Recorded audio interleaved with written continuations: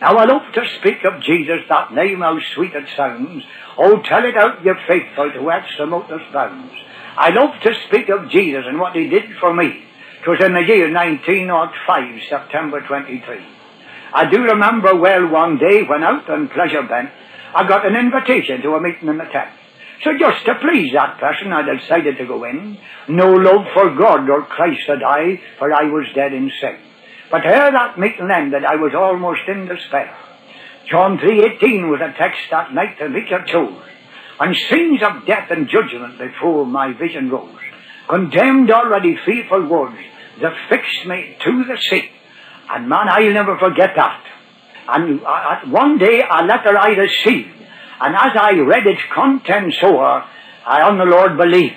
H.A.T.H, those letters for, was simply underlined.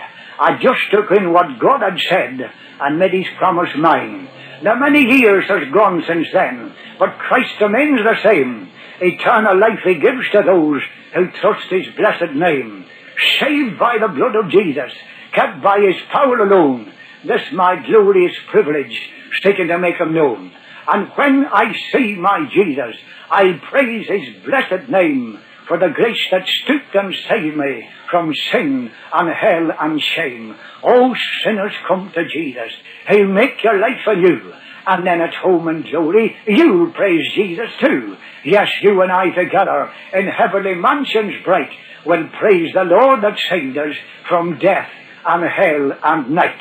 Now, that's the end of that. But I put another little verse to it. You can call it the Revised Version. And here it is. And so I came to Jesus while standing on the roof. And in this good old Bible I have the glorious proof. While passing through this wilderness of sin and woe and strife, he that believeth on the Son hath everlasting life. God bless you, everyone. Shall we pray?